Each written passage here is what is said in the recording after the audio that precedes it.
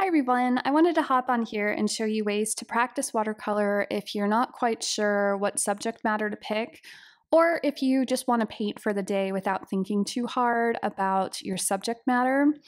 For example, today I will be painting the Notre Dame Cathedral with a design that I found on Pixabay. And this is great for me while I'm recovering from an elbow injury. I can use a pre-made line art drawing that I can then build upon. And some of these are available for purchase, others are free, so you can choose what kind of subject matter you like. But for me, I have several different paintings in progress. And lately, especially this past week with the weather change, my elbow injury has just been awful. I have had a really difficult time drawing or painting and even holding my brush like this without having to take long breaks. So if you're like me and you're dealing with that kind of hindrance at the moment, or if you have time constraints, time is never on our side, and this is just a really fun way to practice. So today I'm going to show you how to use masking fluid to block out your highlights and lightest areas of your painting.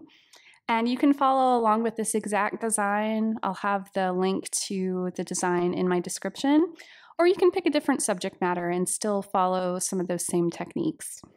So we'll use masking fluid, we'll use some lifting techniques, we'll do a simple color scheme, and hopefully you enjoy the process. I'm going to go ahead and set up my supplies and I'll be right back. Before I start discussing masking fluid, I just wanted to quickly thank you for your support, all the lovely comments that I received on my videos. I have a small channel, but it seems to be growing, and that's just really exciting. So I have several videos in the works that people have either requested or that I planned on rolling out. I'm just a little behind. As I said, last week was not so good, but hopefully those upcoming videos are helpful to you, and I'd love to hear more about what you'd like to see on the channel. So with this design, I am really trying to focus heavily on highlights, and this is a really important part of any painting that you do with watercolor or gouache. Typically with watercolor, we have the white of the paper to be our lightest and brightest highlight. So I always like to incorporate the brightness of our border and the white of our paper somewhere else in our design. It just makes things more cohesive and it just makes your colors glow. So it's a very difficult thing to practice with as a beginner, and masking fluid will be your friend. So there are different types of masking fluids that you can use. A standard masking fluid is just basically liquid latex. You can get this from Winsor Newton or other similar brands. And it usually comes in a bottle that you use a brush or another tool to paint directly on your paper before you ever start painting with your pigments. So people sometimes like to use toothpicks to do this. That way you can get some of those fine little lines with it. I do not like using good brushes for this because you will absolutely destroy them with the liquid latex. It doesn't matter if you clean them well. In the long run, you will not have a good brush. So you can use old brushes for this that can create some wonderful textures, especially if you're doing natural landscapes. Or I like to use these silicone shapers in different shapes. And even the largest shape here is great if I have to block out large parts of my painting. So you can also use just regular masking tape if you can control that and cut that, like my birch tree design that I showed you. But these personally are great because I can also use them in my bookbinding classes where I can just remove the latex with just a little bit of pressure.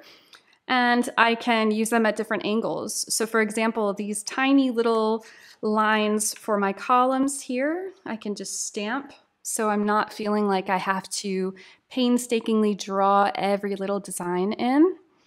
And another thing I like to use is a masking marker, something like this by Goya.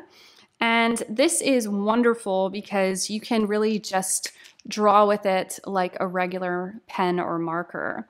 And it is great at getting those really tiny designs, especially for one like this, where I am putting quite a bit of effort into blocking out areas of the architecture that I want to protect. So for example, this whole area right here where you have all of these sculptures, these freestanding sculptures in here, I want to make sure I have a nice shadow around them to block those out. And in my original design, I was able to do that where I can paint all around them, lift up that masking fluid, and then I can do a little glaze over it. So I don't have the original painting of this anymore, but I gave it to a friend because they liked it and they had just been to Paris. So it was a nice little gift for them. But I do have this little rough copy of it from my last thing that I did. I don't know what I'm trying to say right now. Another thing that I'll zoom out and show you that's great for masking fluid is, you want to apply this first to your design. You want to let it completely dry before you ever start painting. But after you're finished painting, you need to remove it. So ways to remove that are you can just use your fingers, but some people don't like doing that because your hands can get oily, and apply that to your paper and, make a mess out of that. If you're like me and you don't want to add that to your paper, because I have issues with perfectionism, you can use just a putty eraser. These are great for charcoal drawing. You can stretch them out and use them to lift up your latex or your liquid masking fluid or Frisk, and then you can add in those last little details. There's also this rubber little square you can get. This is usually for rubber cement, but it works great for liquid latex too. And this, after, again, your painting is completely dried, after you added all of your other details, you can just gently pull up that liquid latex after everything is dry. So I'll show you some other methods to apply that today, and then we'll start painting. Now, I stated earlier that I found this design on Pixabay. You can find other similar things on Shutterstock and other similar sites. And I always tell people to make sure that you understand what the artist permissions are and their copyright permissions, because they are radically different from each artist. So for this particular artist, I paid some credits on the site to receive a copy of their file that didn't have watermarks on it. I know when you're looking closely at some of their permissions, some of them only want you to use them for personal reasons or personal work, and then others you can use for business. So that's just something to keep in mind as you're searching for subject matter. And even if you're not using somebody else's art, you can use the same technique with your own designs. So if you have a drawing that you worked on heavily, I say to either scan it or take a photo of it. You can always print out another copy of it to practice with before you do your final design. This is what many artists do with watercolor, because there is time that is incorporated with each draft of your design that you do. And many times I'll even just do a Xerox copy on regular paper if I need to just do a quick mock-up of my colors.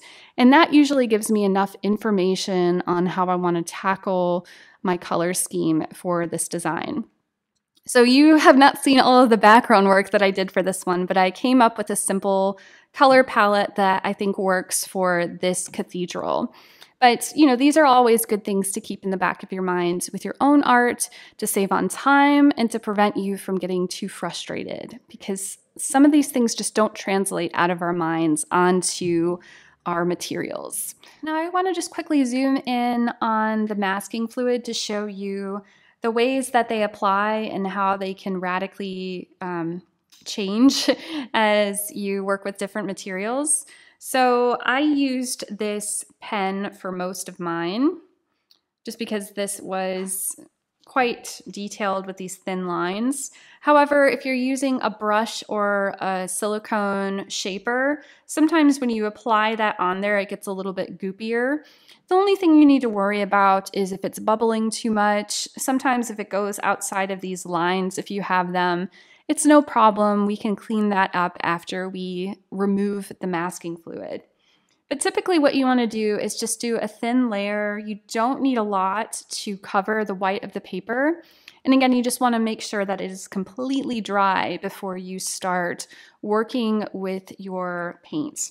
Because if you are moving it around while it's still wet, some of that sometimes gets embedded in the fibers of the paper, or it's difficult to see where it is on there. So I like to use one that's colored with a different color like blue, or you can get the white or clear masking fluid.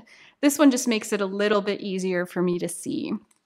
However, it can be challenging because then you have this bright blue that's competing with your colors. So just keep that in the back of your head.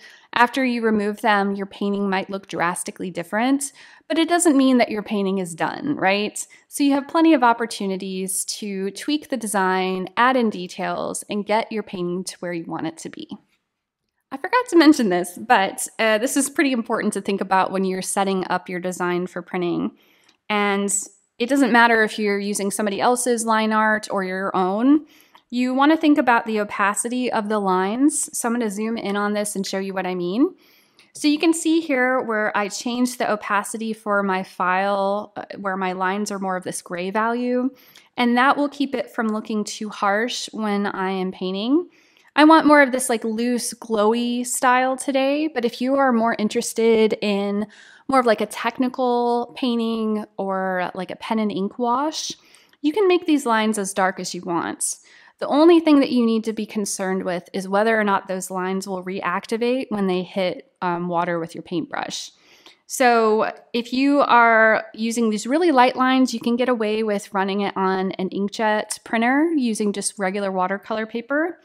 If you want those dark lines, you'll want to run it through a laser printer to keep that from spreading and turning into a big mess. Another thing to make sure that you do is you want to adhere your paper to something sturdy and just use some regular masking tape or whatever you have on hand to do this.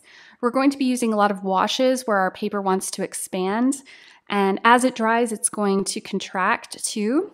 So if you're a beginner, I suggest working in an 8x10 or A4 size sheet of paper. That's going to give you some wiggle room to do these washes and get some of these details in. But, you know, if you feel like you're up to the challenge, you can always work larger. This is one where it's probably better to work around this size or larger than trying to work smaller, unless you feel very confident with smaller paintbrushes. I will leave that up to you since you are your own artist. All right, we are ready to start mixing our paints, and I'll just quickly go over what I'm using today. I'm using some cadmium yellow that I'll dilute quite a bit to create some of these golden colors and yellows that are kind of glowing around the cathedral. Since this is a spiritual place, I thought it would be fun to play with these different types of glazes to create the illusion of light. And I also have some alizarin crimson that we'll use to add some violets and red violets in areas. Some burnt sienna, which is also going to be used for shadows and other areas to create that aged look of the cathedral. Some ultramarine blue and possibly some golden ochre here that I had in the studio. If you don't have this color, don't worry. I know that ochres tend to be more opaque colors, so this may not work. But I'll just show you if it does work, then you have that option. You'll also want a large wash brush or a flat brush since we're going to be using this wet and wet technique where we are going to wet our paper first. And if you have a brush this size or larger, that will work. You may also want one a little bit smaller if you need to go around the edges of the cathedral. And I always like to keep a variety of round brushes on hand. These are my standards. I have a size 0, 6, and 12. So those are helpful. And then I always like to use my rigger brush here, which is like this long spindly brush that I use if I need to create these thin lines for these columns in the architecture.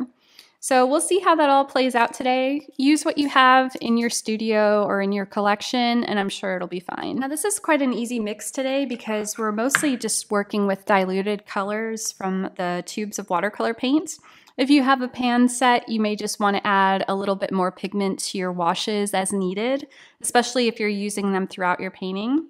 So I'm just going to dip my brush in some clean water, and I'm going to take a scoop of my alizarin crimson. Oops, it's sat and dried a little bit. And I don't need a ton of this, but since this is a larger painting, I'm going to just take a little bit of it. Clean my brush. And then I'm going to take 2 scoops of ultramarine blue. So I'm going to just put these in these 2 wells here.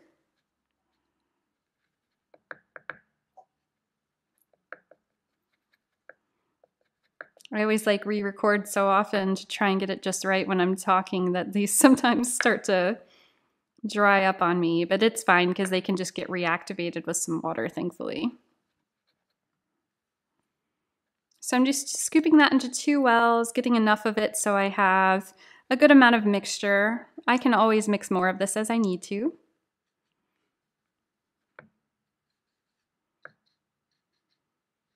Try and press off any of that on the side of the well to get rid of any of that blue in there so I don't waste it.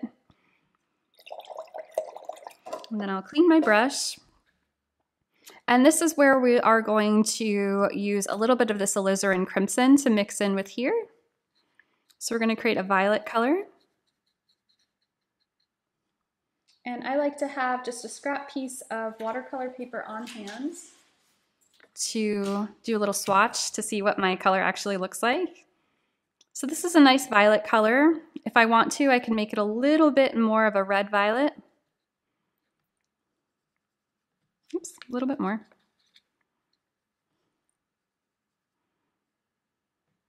You can see that's great for adding some of those other details in the design. Now, if I want more of a blue violet, I can just add a little bit more of my ultramarine.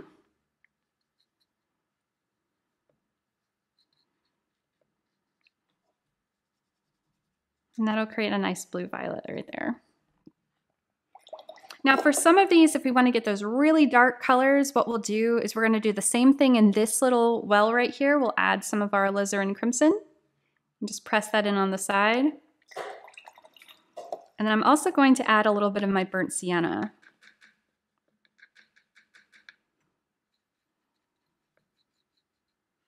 A little bit more ultramarine blue.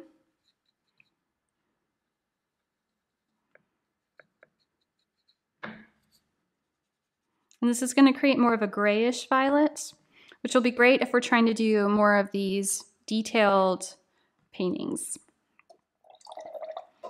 You can always mix your ultramarine blue with a little bit of your burnt sienna. Since they're close to being complementary colors, since this is such an orange color, they will create a brown.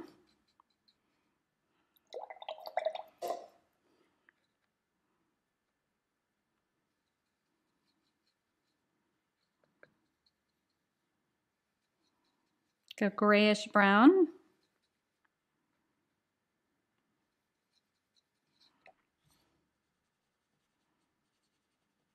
So that's nice if you want to create like a Payne's gray color. You can always add a little bit more of burnt sienna to it. And that's great if you want to add some really dark marks to it. And that's mostly what we're mixing today. Everything else we're just going to dilute directly and add it to the painting. But you can see throughout the original design, I'll just zoom in on it really quick. There's many different shades of this violet and blue color. So if you want, you can always add a little bit more water to your mixture to create a lighter value. And that's where you get these really subtle changes of color throughout your piece. I'll show you a few other tricks to that so things don't get too heavy with your design, but we are ready to go. Now, if your water is getting a little bit murky, what you can do is go ahead and get some clean water for this next step. And what we're going to do is focus just around the outside edges of our cathedral. We're mostly going to focus on the upper half of it to create these beautiful clouds in the sky. And we're not trying to put a lot of detail into this. We just want the upper half of it to be a little bit darker. And then we'll go ahead and add some little yellows and possibly some violets around the edges. So this should go pretty fast for you. You already have a blue-violet mixed up, but if you want to change that up a little bit, you can. So if you want more of a stormy sky, what you can do is add a little bit of yellow to your mixture. I'm going to add a little bit more blue to mine. See how this looks.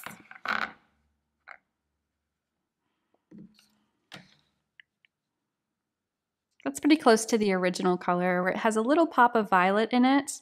But if you feel like that's too strong, if you add a tiny bit of yellow, just mix that up on the side right here, that will create more of a gray sky. It's not a whole big change. Let me do this a little bit more dramatic so you can see it on screen. There we go. A little bit more of a gray tone to it.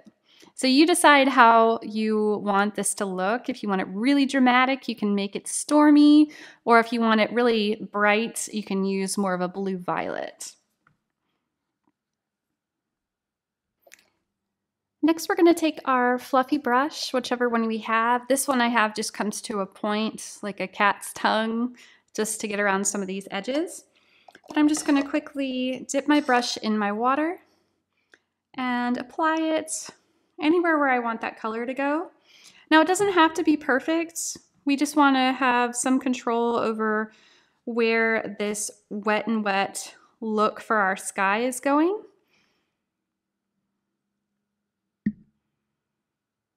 And I have to do this a little bit looser just because my arm is in a lot of pain today.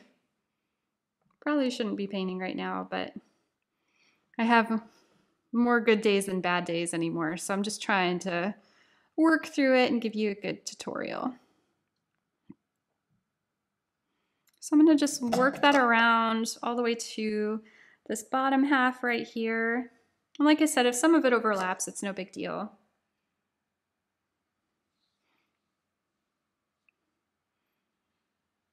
You just want to make sure there's not any large puddles of paint that are going to be difficult to dry.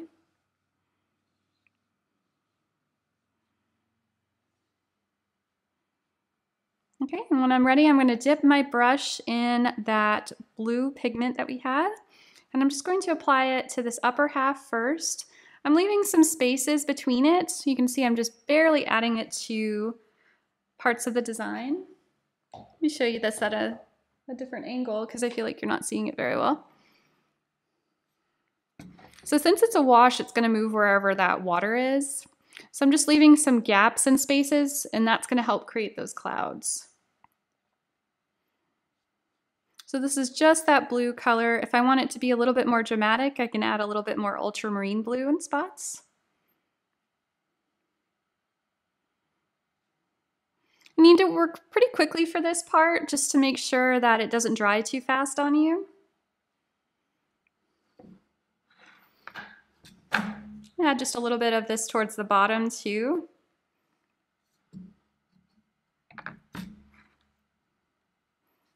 Just in a few spots to create an easy shadow right there where that is. And at this point, some of your painting might start to dry a little bit around the edges. So I can always pull this color down a little bit with just some clean water. You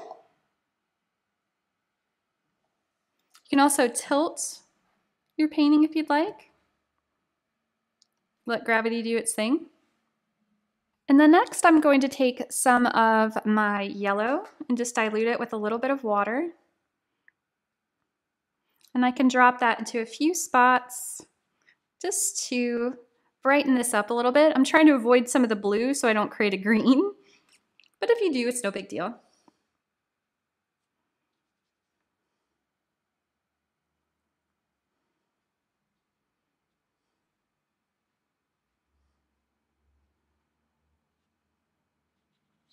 And I'm just using this sparingly just to brighten up that sky a little bit.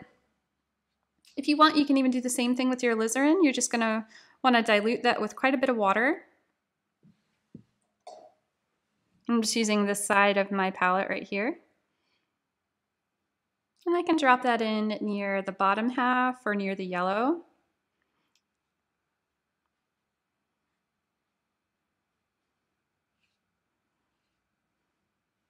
There's a lot right here, so I'm going to scoop some of that up.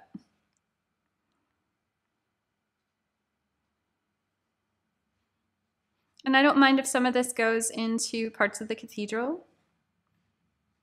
At this point, our sky up here isn't really moving a lot, so we can start pulling some of these colors into the center of our design.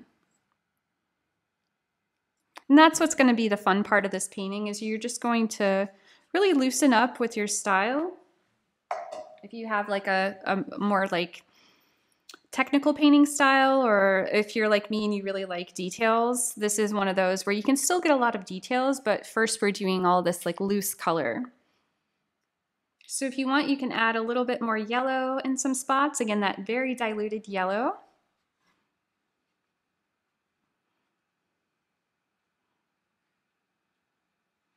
We're just dropping that into a few areas. So this is going to slowly turn the center part of our painting into more of a wet and wet technique. And I like to have fun where any of the windows are or anywhere where I know light is going to be really reflecting.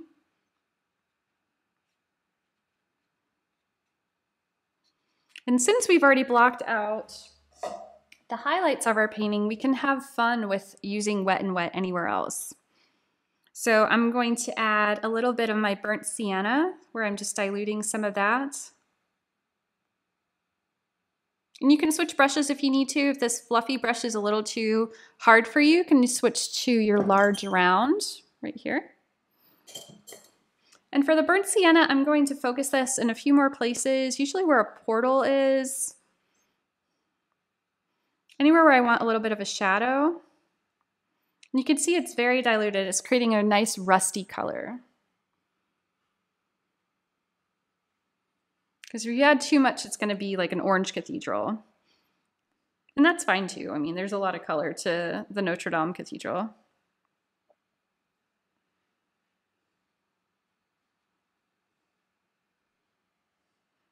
You can add a little bit of this color towards the bottom half too, if you want to create some subtlety in the shadows where that is.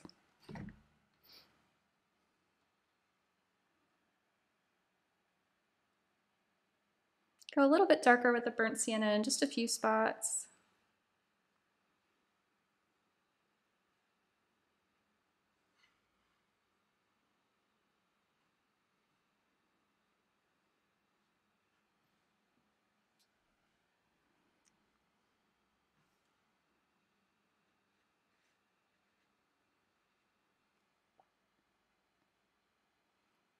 And this is just the base of our painting, so we don't want to go too dark in areas because we're going to do a lot of glazing. So this is just to get the overall colors down.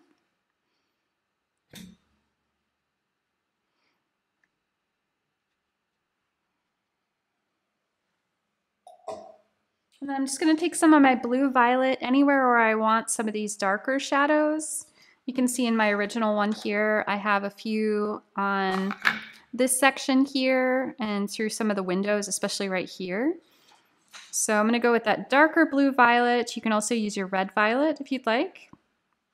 And I'm just going to do a little stripe of that across part of it.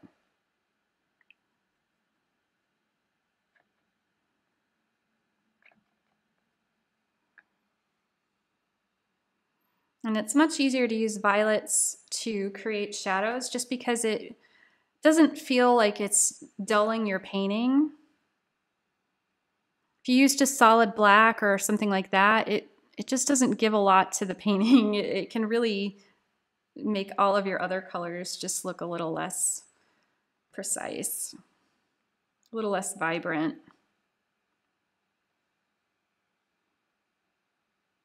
So I'm just mixing these in a few spots, letting them mix together to create their own little shadow.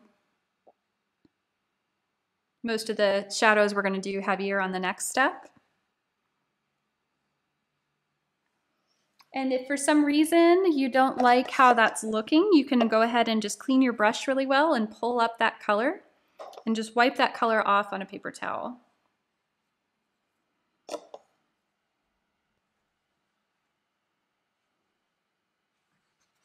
You can always dap it up too. That was a little too dark for me for that first step. You can also go around any edges where you feel like you need to pull up that color. And I'm going to add a little bit of dark color in here with that blue violet again. You can see how fast this is going for this step.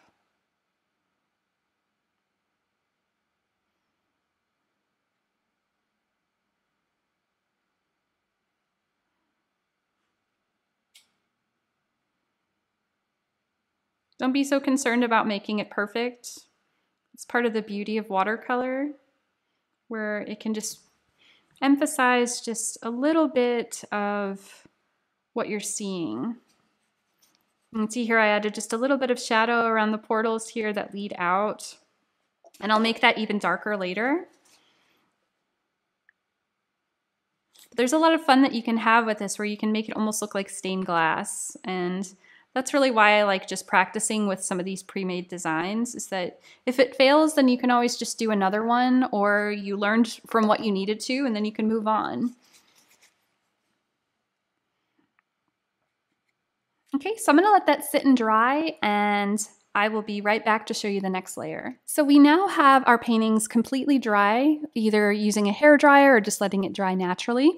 And you can see how the blue of the masking fluid can somehow make it a little bit difficult to see what we're working with. You can see, especially right here, that is quite distracting. So you have to pretend that this is white, like the white of your paper. And eventually we'll glaze over that so it doesn't look harsh. But you can see how all the watercolor just dried in some really interesting ways. And let me zoom on this a little bit more to show you what you can do with this next step.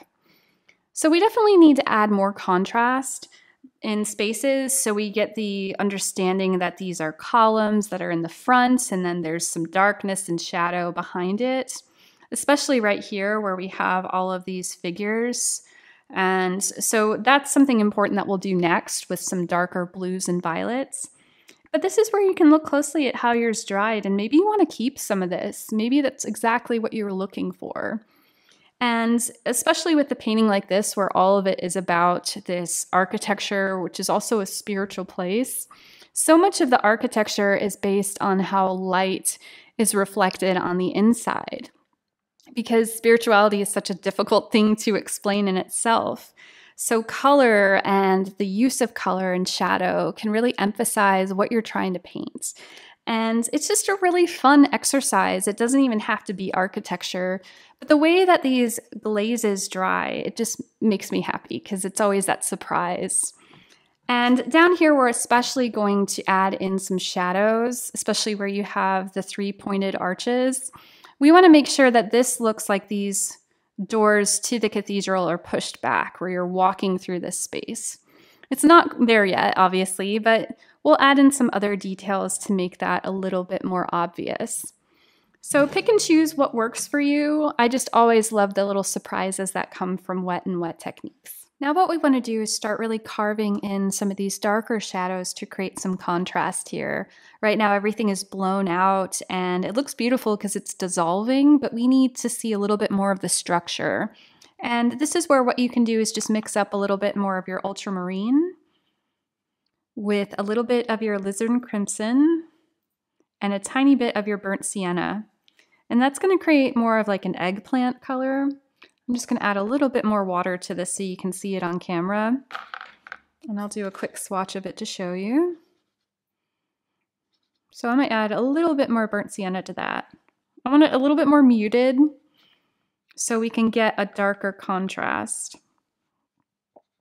There we go.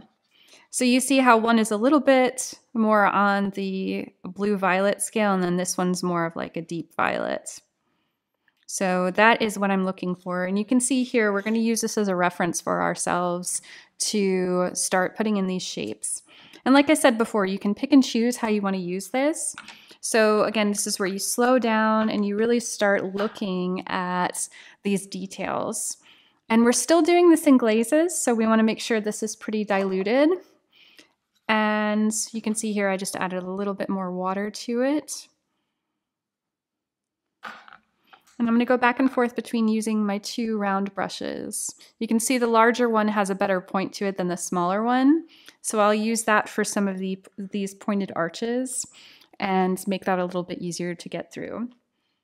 So the best way I think to do this, I'm going to zoom in really quick so you can see this a little bit better, is I'm just going to work from top to bottom and make sure that is going in the right direction. So I'm just going to focus on the spots that have the most space, so then I can slowly tighten up my grip a little bit more as I go. So I can base it around right here where I have that pointed arch and that window. And I'm using this really watered down because I want to see some of that color through there still. We can always make it darker with another layer. And if you feel like it's too dark for yours, what you can do is just wipe off your brush on your paper towel, and you can always scoop up some of this color so you can see through that a little bit better. So just take your time with it.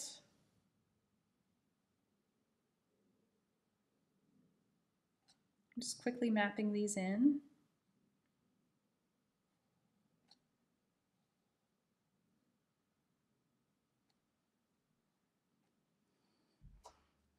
There's got a little bit of a glaze to it. So you can see right there, the little bit of that yellow is still popping through, which will make it great as a shape for a window. And many of these windows are stained glass, or they have a stained glass like appearance to it or shape, because this is all Gothic architecture. I'm gonna bump this up so I can see this a little bit better. Hopefully that's less of a gloss for you from my light and from the masking tape. Now we can add a little bit of a shadow here too. We're doing really light marks. Zoom on this a little bit more. You can see I'm just adding a tiny bit of that. And I like to just focus on one side so then it gives the illusion of like light shining through. So eventually I'll have one of these to be a little bit darker than the other. And you can easily see where parts of my masking fluid are cutting into that. Oops. And that way I'll be able to clean that up a little bit later. But again, keep it just nice and loose. We're not trying to make this really detailed. Again, it's just about getting that contrast. So next I have this panel right here. I'm going to zoom out a tiny bit so you can see that better. And this still needs some contrast up here. We can see how it looked with the original where I have this little panel of violet right here. So we'll do a little glaze of that with just the side of my brush. I'm going to have some of it going down into a few sections just to break up that space a little bit. Have a little bit right here.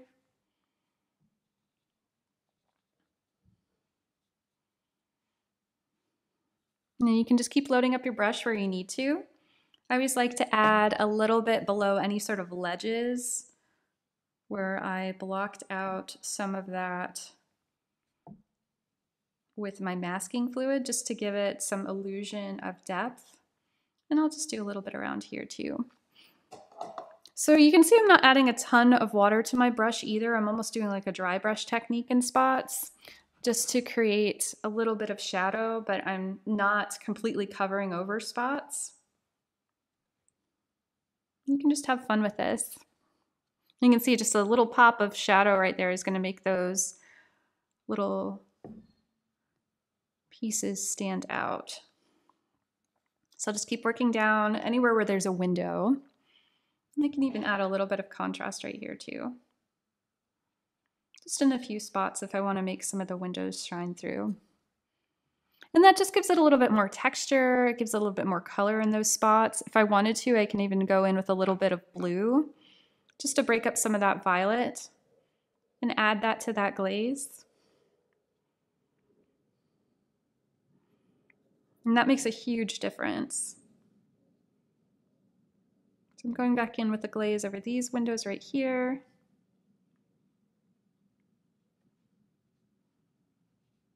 Same as what we did above here. We can always lighten those up with a little bit of water on our brush. Again, if you want to lift that up, you can just take your brush and scoop up any of that color and just put that on your paper towel. Just like that. It's starting to come together nicely. Dropping my stuff right now. Right here, I need a little bit of contrast as well. And go back in with that eggplant color, and just along this top line right here. And then maybe a little bit along the bottom line. So I'm gonna add a little bit of water to my brush.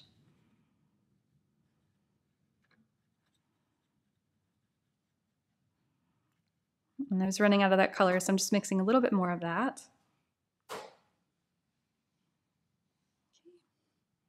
Just a little bit on the top and bottom. And if some of that scoops out down here, what I can do is just take a little bit of water on my brush, scoop off or wipe off any of the excess, and then I can blend that out with the water that's on my brush just to soften that line.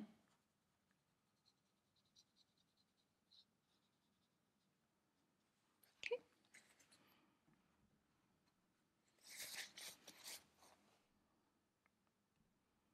I'm also just going to soften some of the lines right here. I feel like they're a little bit harsh. So just like before, I'm going to take a little bit of water on my brush, pat off any of the excess, and then I can go in with a little bit of water just to soften that line. Anywhere where you feel like it might be a little too harsh.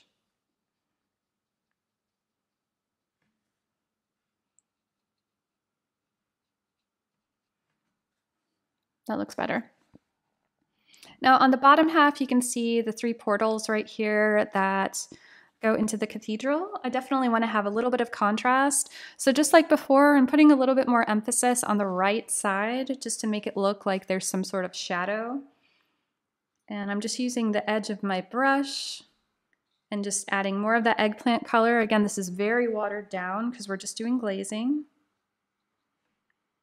Do a tiny bit on the other side. I'll just have one side that's a little bit less sharp or less wide.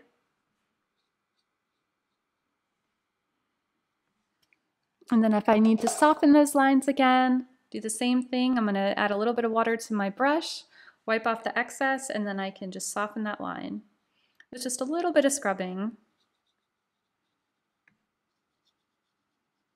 Creates smooth gradients, really helps to make that stand out. So I'm gonna zoom out a little bit just to show you the bottom half of my painting. You can see it's already making a huge difference with the contrast there. But I definitely need to make it feel grounded right here. So just like before, I'm gonna put more emphasis on the doorways. And these are huge. If you ever go see these in person, these are quite large. Everything is hovering above you. And I wanna do a pretty heavy line towards the bottom just to give it a sense of weight. So just like before, we're using that same eggplant color. And this is where you can just pick and choose where you want that to go.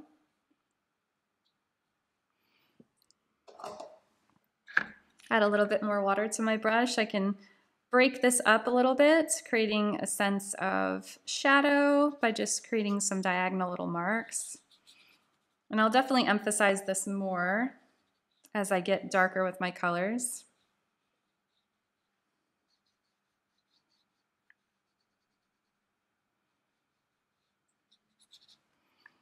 Make that a little bit more dramatic. Mixing that same color, I just ran out of a little bit of it.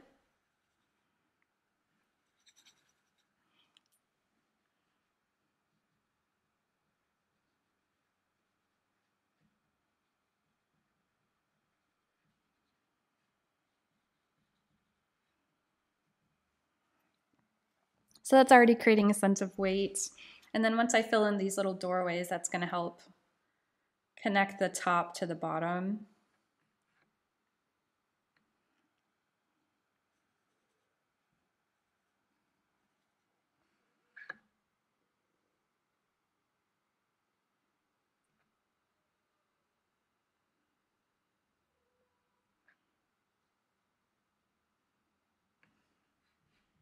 Sorry if you can hear the cat. He's been upset that I've been painting all day.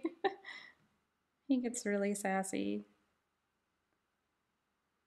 I think that's why he likes to try and destroy my work. Again, you don't need to worry about the precision of this. We're just trying to get the shapes in there. They don't even have to be really straight lines or anything. We're just trying to emphasize the shape. And then I'm also going to go back in now that this is dried a little bit, and with that same color, I'm just going to do one more layer.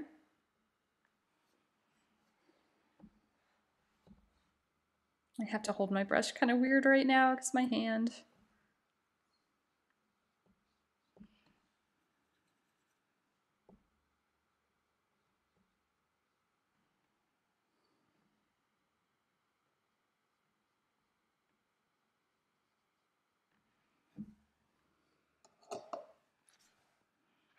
Go a little bit more bold with that. Just going to add a little bit more of a darker color, so adding a little bit more blue and a tiny bit more of my burnt sienna.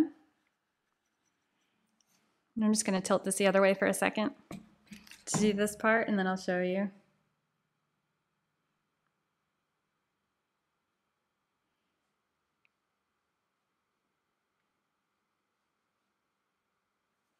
Okay, so I just went in with that color again. You can see how it's creating some of these harsh lines here.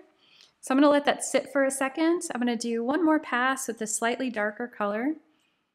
So I just added a little bit more blue and a little bit more burnt sienna. So I have to keep moving this around. I don't know why this is a harder project today for that. So I can just add in some slightly darker areas and spots. And we're just basing it around the architecture. So you have those guidelines for yourself to help you start carving those out without thinking too hard about it. I know there's like a little triangle pattern right here, so I want to make sure I get that in just because that's a part of the architecture. And then there's two windows on each side, so I'm going to try and get those in.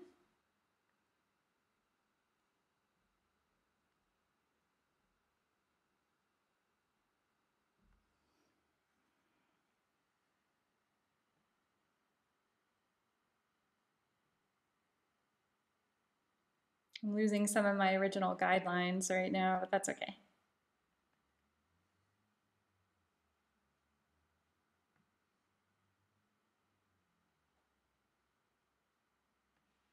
Close enough. But yeah, that contrast does wonders. I love this part. Okay, so now that this has dried down a little bit, I'm just gonna do the same thing that I did before. Wet my brush, tap off any of the excess, and then I'm just gonna go gently over this line to blur that out. Sometimes I like that harsh line, but for this one, it just feels a little too harsh for that section. And we're just slowly adding more and more contrast with those same colors. So we're doing the exact same thing as we did before, using the same colors, we're just making them a little bit more pigmented. So add a little bit more blue, a little bit more burnt sienna, and just a tiny bit more of your alizarin crimson. Focusing on one side of your shapes. Create that shadow. Let me zoom in on that so you can see that a little bit better. You can even add a little bit more shadow here in some spots. We're just tapping that into some of these shapes that we've created with our masking fluid.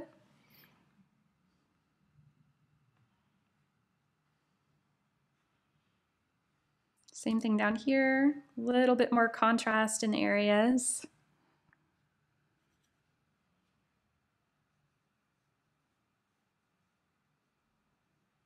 Okay, some of that might go over that line, that's perfectly fine.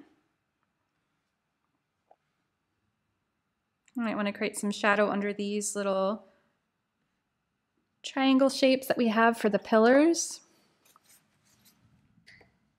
So you can see that a little bit better.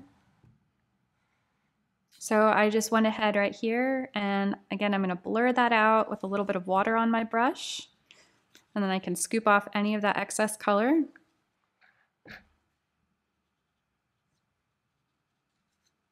Blur out any of these hard lines if you want. Sometimes I like leaving it like that though. I think today I want more of like a smoother transition with them. If you feel like some of your stained glass right here is a little off, or you want to change the color, you can add a little bit of alizarin crimson to some of those spots. Make that shine a little bit more.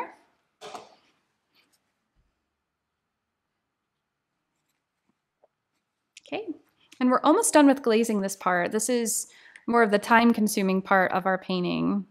So again, we're just going to keep working our way down. I'm going to add a few more little shadows here or there on spots of my cathedral, especially since I don't have those lines that I did from my other one. I'm just adding a few little marks of color, just so you can see where those pillars are on the sides.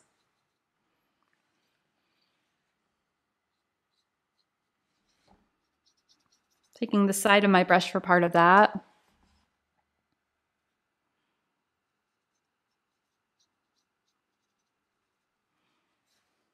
Okay. I'm going to add a little bit more contrast here with the blue just on one side. Again, we keep wanting to make that look like it has depth.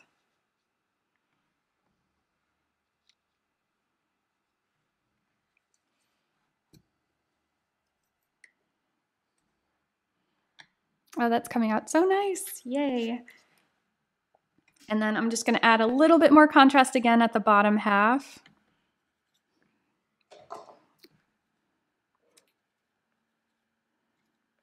So blue, alizarin crimson, and burnt sienna, same things we've been using. Sorry if I'm being repetitive. I know sometimes you just run out of the color that you're using. And I'm just going to do a little bit around these doors, since this is not only is it the lower half of the painting, but it's also covered by these portals right here. So it would be under a pretty heavy shroud of shadow already. And then we can just pull some of that color out in a few spots just to break that up.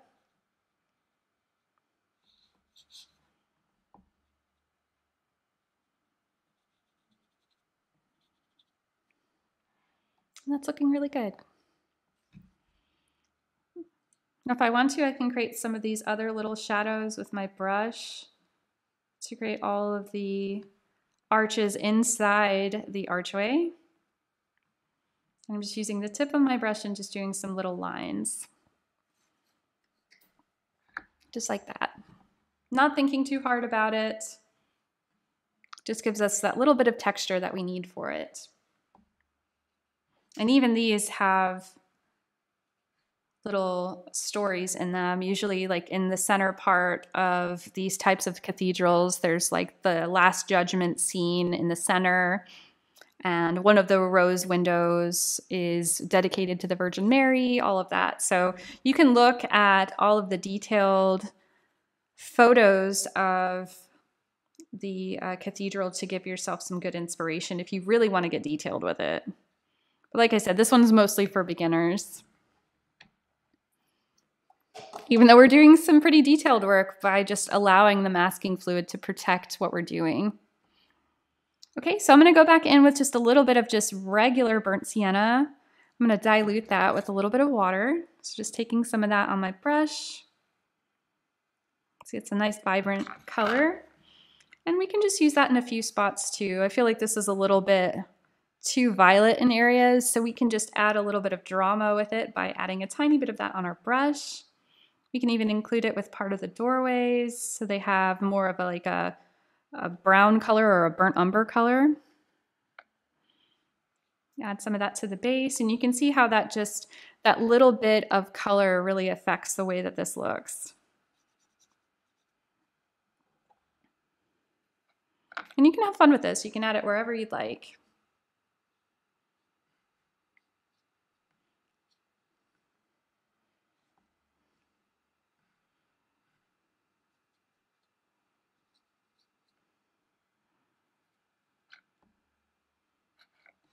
Add some of this along part of it here if I want to, just the idea of a shadow. And if it ever looks too heavy, you can just lift it with your paintbrush and a little bit of water.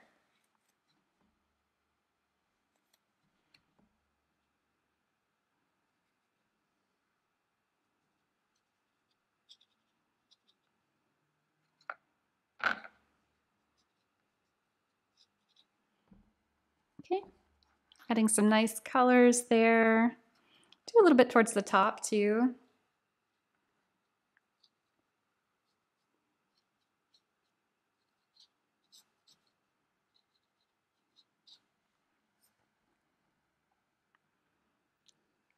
If you want, you can even go in with some of your cadmium yellow that's just diluted, just like what we did in the beginning. And we can do some glazing with that as well. Add some drops of color here or there if you want to really brighten it up. I'm going to do that in a few spots. And I can lift up any of it if it's too harsh with just a little bit of my brush and my paper towel.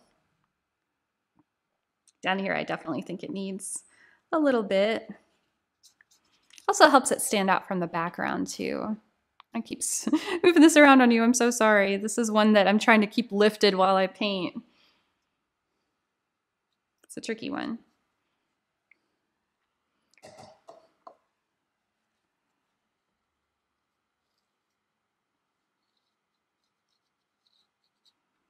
And you can even do a little bit of yellow along the background. Like here, some of my yellow got a little bit lost.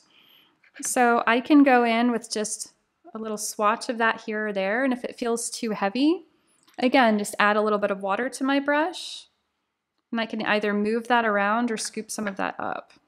Because violet and yellow are complementary colors, so a little pop of yellow here or there will just make the rest of your painting stand out. It's a really easy way to make your painting look more interesting and more colorful.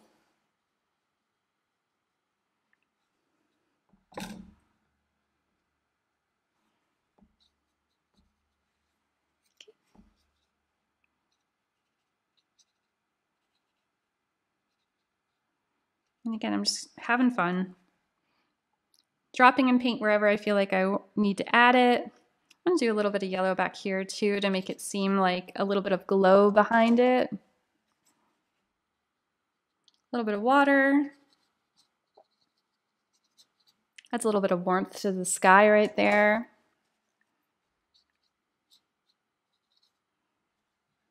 And that's looking really good. You definitely don't want equal amounts of the complementary colors because basically that's too jarring.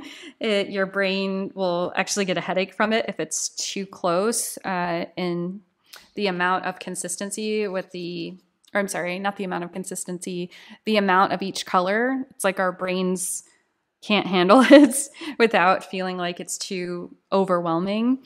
So that's why I tend to just blur out a little bit of the yellow just to make it look a little bit more subtle and muted. That way the violets in our shadows and in our design really get a chance to stand out. Okay, so I'm gonna add just a little bit more. I forgot a few spots down here with the violet, or that eggplant color. Anywhere where I see one of those little figurines, I wanna make sure that they get to stand out by having a darker background with it. So right here, just tapping in some of that color. A little bit around the entryways, since all of these have figurines of different people in them. And that gives it a little bit more drama right there too. And if you look closely, they all have different symbolism associated with them. So all of it's related to Christianity, and even some of the kings and queens from prior to Christianity as a way of like connecting paganism to Christianity. It's all sorts of stuff that I teach in my classes, but I love it. So yeah, that adds a lot to it. And we can always do another layer with it to it as well. So I'm gonna let that sit and dry, and then I will show you how to remove your masking fluid, and then we're gonna tie everything together. So we're actually almost done with our painting, if you can believe it. Okay, so I'm gonna take a quick break and I'll be right back. All right, we are ready for my favorite step, and that is to remove the masking fluid from our design. Before you start touching it though, you wanna make sure that your paper is completely dry. So go ahead and use a hairdryer or anything to speed up that process, because you definitely don't want to be running anything across the surface of your paper that will disturb the fibers. That will dig a hole in your paper or create a texture that you cannot hide. You would basically have to start over again, which is something definitely worth crying about on a bad day. So I like to use several tools. I showed you 2 of these earlier. This is the Kneaded eraser. That is great for just removing some of these delicate lines. It's also good for covering a lot of track. Another one is this rubber block that's usually used for rubber cement. Sometimes they call it like a Frisk eraser. And the only thing with this is it's a little bit harder of a surface, so you want to be more delicate with it. And you also want to make sure there's no pigments or anything that are on here that may transfer. So I personally like to use a mixture of the kneaded eraser and one of these click erasers or a white eraser. And these are great where you're just going to do a slightly tedious and messy job of removing all of the blue or tape, anything that you use to block out those colors. So I'm going to zoom in on this to show you how much this transforms your painting, where you see all of these white highlights. Let me zoom some more because this is fun. And then afterwards, after we remove all of this, I'm going to show you some final glazes that are going to tie all of your colors together. So these are the last little steps that we do to finish our painting. So take your time with this process. Sometimes it's hard to tell if you've got everything, but you'll know immediately if you start painting over it. So if you miss a spot, just let it completely dry before you start trying to remove the masking fluid. Else again, you're going to have the problem of digging a hole in your paper. So I'm going to do the rest of this off camera just to save time, and I will be right back. All right, I am back, and I'm so excited with how this turned out. There's a lot of illustrative qualities to this that came out from using the masking marker, where you're getting the hint of all these different figures. And let me zoom in on this to show you some of the details. So you can get an understanding of the architecture and how detailed it is, especially with this Gothic style. But we're not having to go through every single detail with a tiny brush to show that in our design, especially like if you're just trying to get the sense of the architecture and just the beauty of the space. And there's a few things that are strange about it too. I used this masking marker that I showed you earlier, and normally it leaves a nice bright white around anywhere where I used it, but in some spots it left a blue tint to it. So normally I would be a little bit upset, but it kind of works. It just adds another color to it, and it's very subtle. So I'm just going to go with it. But I wanted to show you that in case you are trying to get some bright whites. Some of these, you know, if they are colored and maybe they stain, but I've never had a problem with that. The only thing is I just bought this new one, so maybe it's just a little bit more pigmented. So I'm going to zoom out again and show you how we're going to tackle some of the last little bits of glazing. Now, with the architecture of this piece, we want to make sure that not everything is highlighted this bright white, especially if it doesn't make sense for the depth and shape of the space. For example, if this has an archway here, most likely these are archways within them, so this should be back a little ways from here.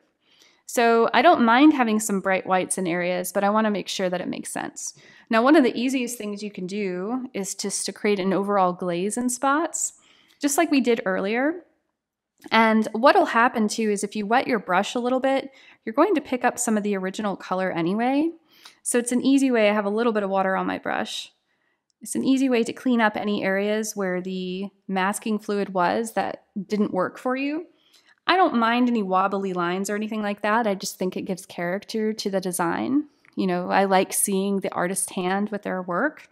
But if you are very precise, you might want to go back in and clean up any of these little areas with a tiny brush. You know, we're all different. I think normally I would do that if I had the capability right now, because I am a little bit finicky about detail. But with something like this, it sometimes takes away the character of the piece. So you decide how yours looks and what you want to do with it. So for the glaze, what I want to do is make sure I have a clean brush. You want to get some clean water too if you haven't done that already. And I like to just go in with a little bit of my burnt sienna. And we're going to make this very thin, like a hint of color. Because when that water hits other parts of your design, you're going to pick up the colors around it. So you might get a little bit of violet, a little bit of blue, a little bit of yellow. And so I just want to make sure that I am giving it some character. So right here, that hint of that burnt sienna is just going to tone down the white of some of these areas. And I can pick up any of the colors around it just to push that back a tiny bit. A little bit more on my brush. And I want some areas to stay white still, so you can choose what your brightest highlights are, but I just like to blur that a little bit so it makes sense. And that's really what glazing is about for a lot of pieces. It's like creating an overall color to make everything look like it's in harmony, which we've already done mostly with our design anyway, but this is just us really looking at these last little things. You can always go back in if you want to go in with a brighter color. I'm adding a little bit of the same burnt sienna. I'm just adding a little bit more of it on my brush to create this emphasis of this shape right here of the rose window. Have a little bit of that in there. And some artists will just use a big brush and cover the whole thing. But in this case, I think it would be too much and take away all that beautiful work you did. So I'm taking a little bit of burnt sienna just to go over parts of our little figures, our freestanding figures in this part of our architecture. And it's so subtle, it's just a shift of color. But man, does it make a difference. It just ties it together so beautifully. You can have some where they are a little bit brighter than others to give the illusion of it looking aged. Zoom in on that so you can see that a little bit more. See how that just slight shift of color makes a difference? Okay. I didn't use that golden ochre at all. Probably because I knew it would be too pigmented. So if you did take that out, I'm sorry. Clean up a few spots down here. Again, we're just reactivating that paint around it. And I'll just have parts of it look like it's a little bit brighter. So I'm just keeping a nice loose hand with it. Oh, you can see. Nice loose hand. I'm just tidying up some of these arches. Another fun thing you can do with the arches is you take a little bit of that burnt sienna, you can go in between some of those lines that you made to create the arches that are running inside these portals. And if I really wanted to add detail, I would have put a little bit of violet in a few of these spots to show these scenes that you would see if you were walking through there. But too bad, it's done now. So again, you can pick and choose where you're just picking up a little bit of that burnt sienna color. Definitely down here, because I know inside these portals they are shadowed. So you can just plop that on in a few spots. We're still leaving the white of the paper showing through some parts, so you still get that beautiful glow. And it just makes it look effortless, I think.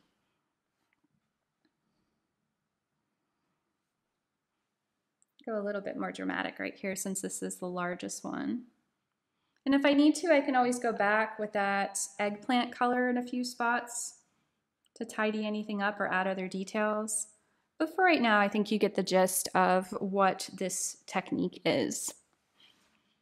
So I'm just going to keep working on this, showing you a few other things.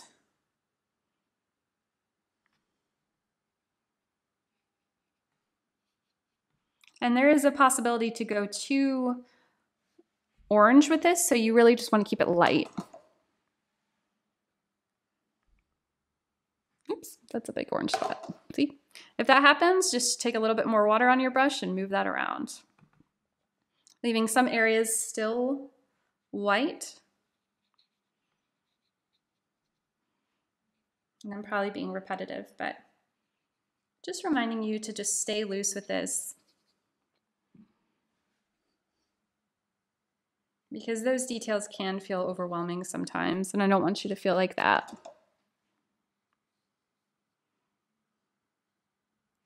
Okay. Adding a little bit more in spots around the top. This is a little bit blown out right here. So I'm going to add a tiny bit of that color in just a few areas. And I'll probably add more shadows there too.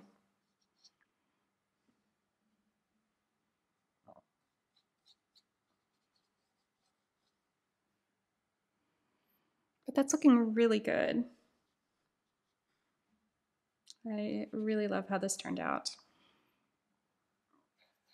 I'm going back in with that eggplant color just in a few spots right here.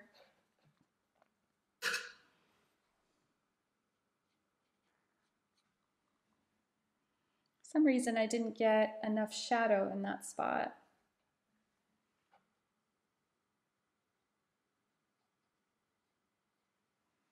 Okay, but that definitely helps. And what you can always do is if you find that the top or parts of your design are just a little bit too bright, that's where you can decide if you want to create more shadow around it.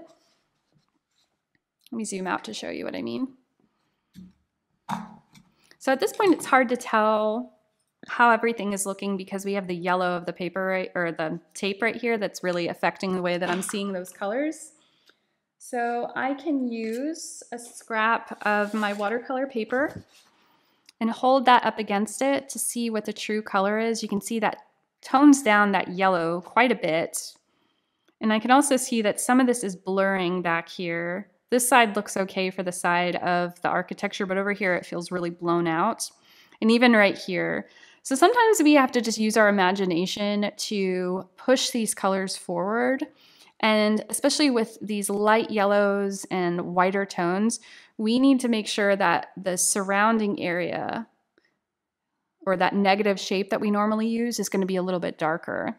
That's going to create a sense of weight and depth and volume to the architecture since these two towers are massive. And especially down here, just that little hint of shadow does wonders. So don't be afraid to go bold with some of your contrast because that may be the one thing that really works for putting your design together. So this last little bit I want to show you is an option. It's something that I personally think I need for this design.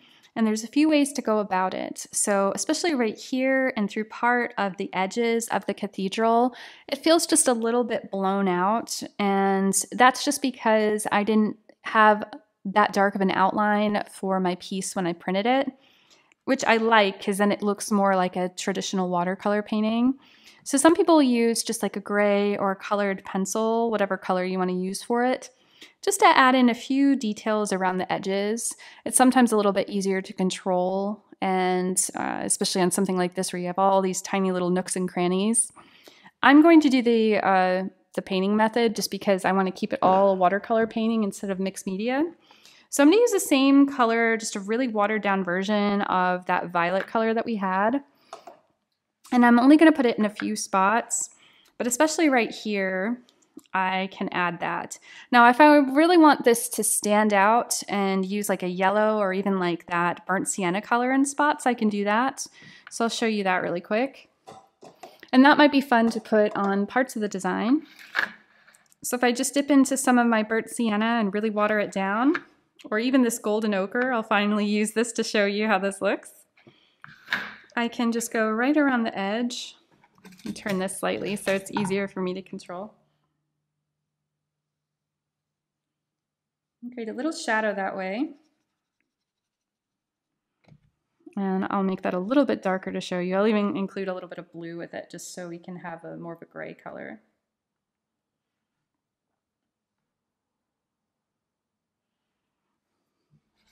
And that just brings that forward. So it's a really nice subtle change. It's more of a grayish brown, just like we mixed earlier. So that's burnt sienna with a little bit of our blue. And I'll do that on both sides of this just to, well, actually that side's okay. I'll do it on this side and some of these little nooks and crannies. And I like to just focus on parts where there's a really sharp angle or something that I want to emphasize with the architecture.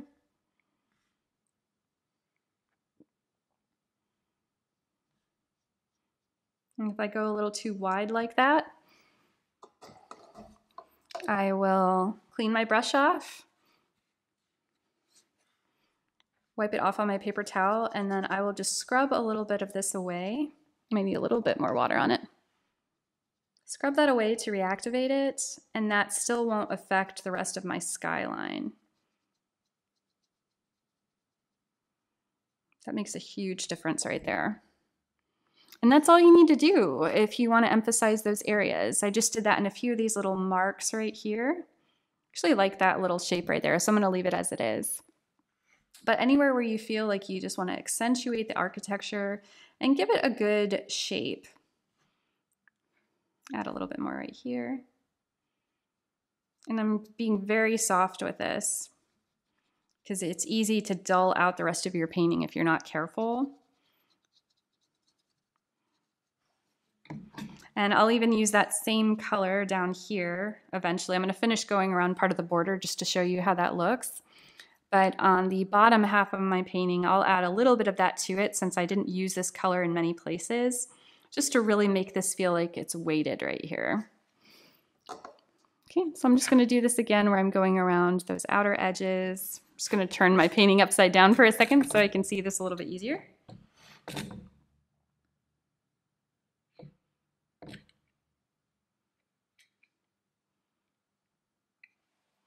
Again, you can always wipe off your brush and then pull up any of that excess color just to blur that out, and it just makes such a beautiful shadow.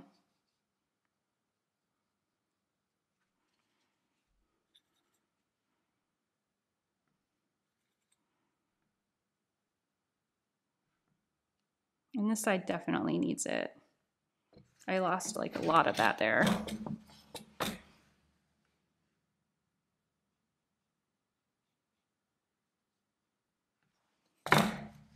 Oops, sorry, I'm bumping around things. Blurring that color out a little bit.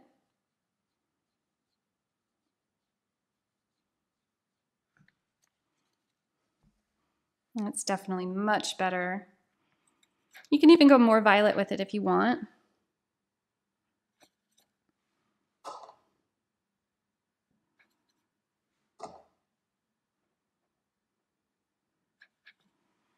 And some of these areas towards the top to match more of the skyline. Like that, and that's just a, oh, you can't see that. like that, where I just have a little bit more blue added to it. And that just makes it look like it's part of that shape. Same as before, I'm just going to blur out that color with a little bit of water on my brush.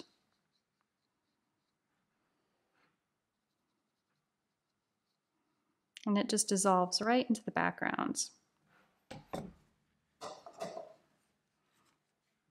And you can obviously go much more dramatic with it if that's more your style. I'm just kind of sticking closely to what I originally did.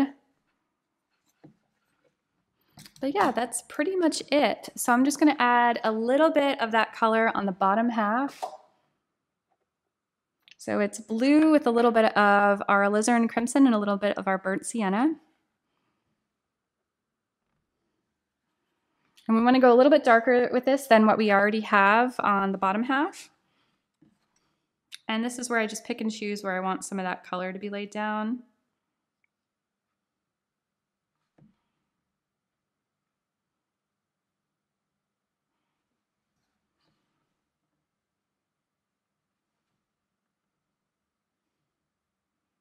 And just like what I did with the surrounding part of the architecture, I can pull some of that color out a little bit. I might actually do a little bit more shadow with this too.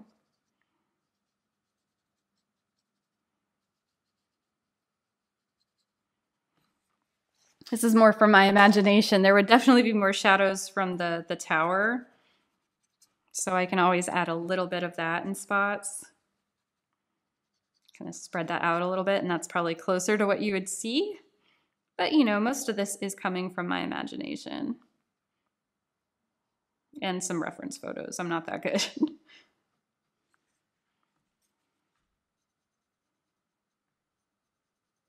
But yeah, I love how this looks.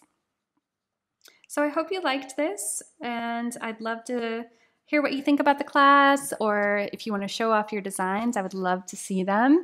I'm going to quickly dry this because I know some of you like to see the big tape reveal, and I will be right back. Okay, now for the big reveal. I hope I don't tear it on camera. That would be my luck, right? So usually I always use a hair dryer before I touch this, one to dry the painting and also to activate the glue on the tape. Pull it at an angle and hope for the best. It's looking good. All right, here's our final piece with the big reveal. It looks so nice with the tape removed from it with no more masking fluid. There's a few things I'll tweak with it just because I am a little bit of a perfectionist. I see a few things that are bothering me with the bottom half. I'll probably add in a little bit more burnt sienna down here. It looks a little violet and a little bit like it's sitting on top of this. So just a slightly darker color in a burnt sienna or a brown will really tie that together with the shadows. But other than that, I really love how it turned out. It has a nice, like, still structured quality to it, but then when you zoom in, it has all these beautiful little fun details. And if I really wanted to, I can always go back in and even add more colors to it. But for right now, I think it's great for a beginner's piece and something good to practice with if you're doing printouts, because it forces you to work with your imagination and reference photos to come up with your own design. But thank you again for your time, and I hope you have a wonderful day.